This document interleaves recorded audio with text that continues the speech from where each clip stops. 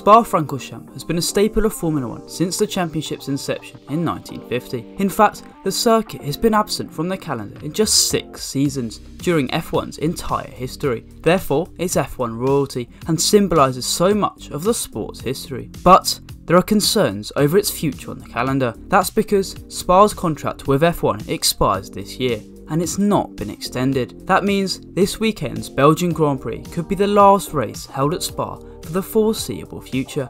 With Las Vegas confirmed for 2023, as well as the South African Grand Prix believed to be in the pipeline and the Chinese and Qatar Grand Prix set to return, Spa could lose its place. It's a decision that wouldn't go down well. Just like Monaco, Spa is a fixture on the F1 calendar, and taking it away would lose the history and value of tradition from Formula 1. Of course, change is good, but with the move to more street circuits due to the money involved, as seen by the likes of Miami, Saudi Arabia and Las Vegas being added to the calendar, traditional racetracks are falling away, which isn't good. Taking away Spa would confirm F1's decision to choose money over tradition and history. The famous Eau Rouge section has been altered after safety concerns, but Spa remains a historic track, one that all the greats have raced around. Removing Spa would be disastrous. Street tracks can be great, but traditional circuits need to stay too, and Spa is as traditional as it gets. The most elevation change and the longest lap on the calendar, Spa is unique and provides challenges for the drivers. I love it,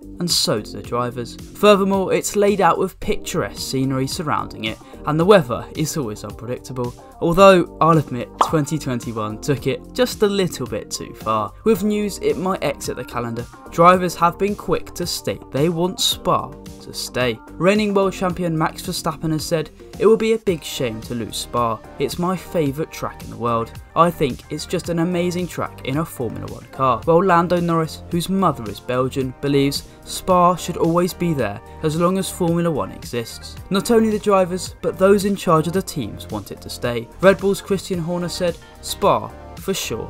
It's one of those historic races. Monza, Silverstone, Spa, they're the big and historic ones. We should ring fence those and protect those. It's great that there's these new events coming in and there's interest, but you've got to have that history.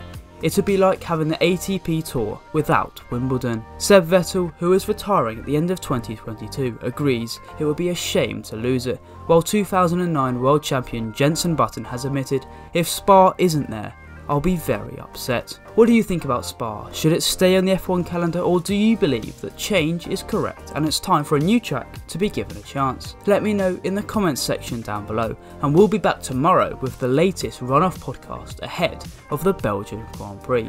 Catch you then.